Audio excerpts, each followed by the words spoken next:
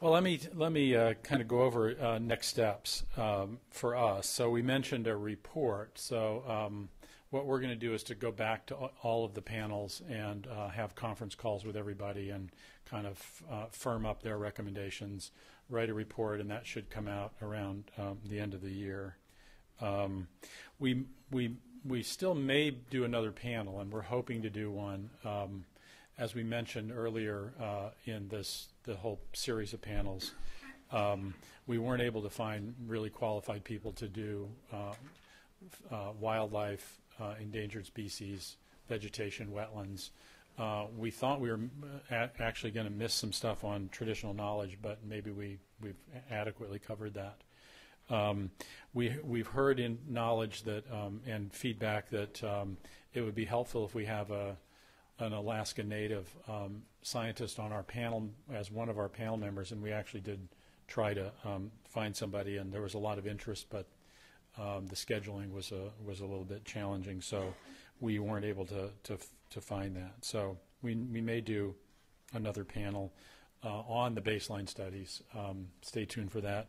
We're also planning on doing a science panel, independent science panel, on the mine plan when the mine plan is released, and so that'll be sort of looking at these two future scenarios. One being the region with a mine plan, and the other will be a region without the mine plan, or a no mine option, as it's called. So we're also focusing on that, and we'll get information out to people on that as we develop it.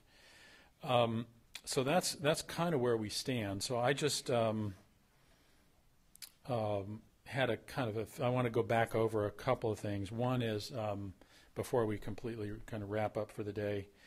At the end of the meeting last week, one of the things that I mentioned was that we know that there will be a temptation to what we call cherry pick the panels, the video production when it comes out, and this is something that we're working with KTOO, because last week's panel they're actually ready to download on our website, and this one will probably be ready in a few days, and so we're guessing that they'll be up on the Keystone Center's website next week.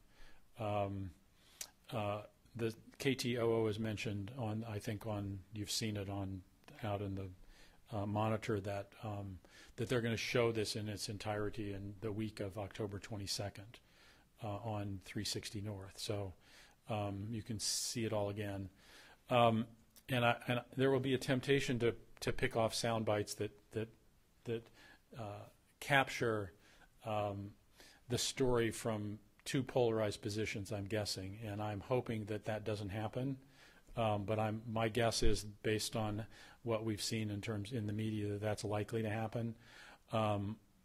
We really want to discourage that, because we think that the value of this is the discussion in its entirety, not in its entirety over 6 days, but in its entirety in each of the sessions. The other thing I mentioned is that this piece that I'm saying right now will probably be cut out of that.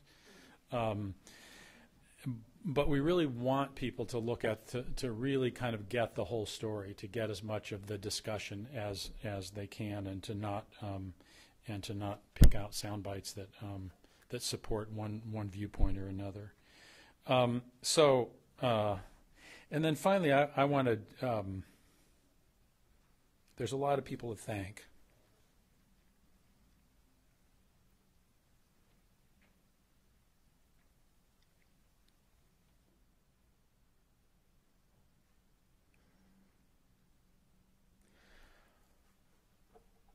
And I want to start with our Science Advisory Committee. The people have worked with us for 3 years, so I think some of them are here. Milo was here earlier. Milo still here? Okay. Elizabeth Andrews, who has been with us from the very beginning and actually was called away about 3 weeks ago. So, and she would have been moderating the panel today, and she would have done a great job, better than I would have, because she has more substantive knowledge than I do.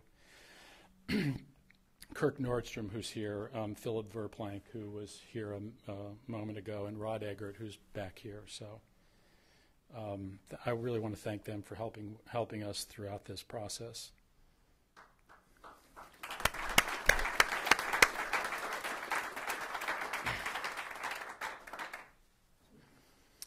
And I want to thank the panel members who really put in a lot of effort to help us. This has been just an incredible amount of effort, and I have been so impressed by the enthusiasm and interest that the panel members have taken. So I think that this is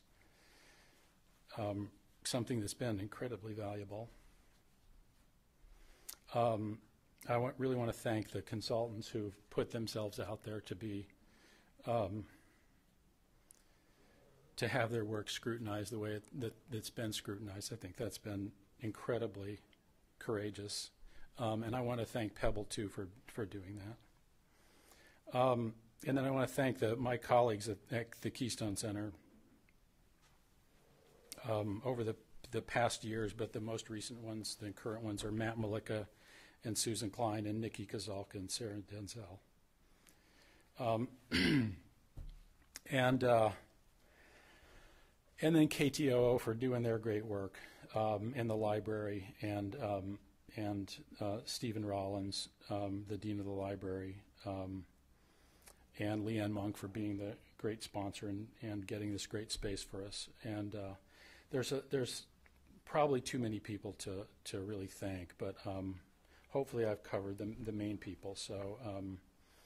So that's all, and you'll be hearing more from us, and hopefully this has been a really good discussion, and we'll see where it goes. So appreciate everybody's and all of your participation and all your interest. So thank you.